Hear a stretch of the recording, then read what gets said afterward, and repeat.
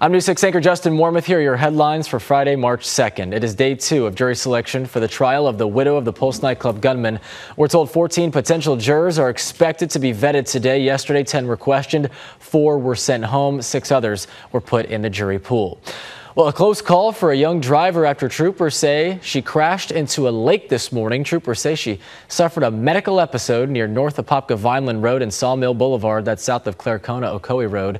The driver was taken to the hospital to be checked out.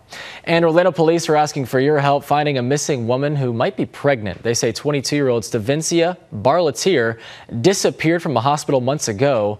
We're told she was last seen in November at Winnie Palmer Hospital. If you know where she is, you're asked to call the crime line. Get breaking news, weather, and traffic around the clock on clickorlando.com. That's your News 6 update. I'm Justin Wormuth.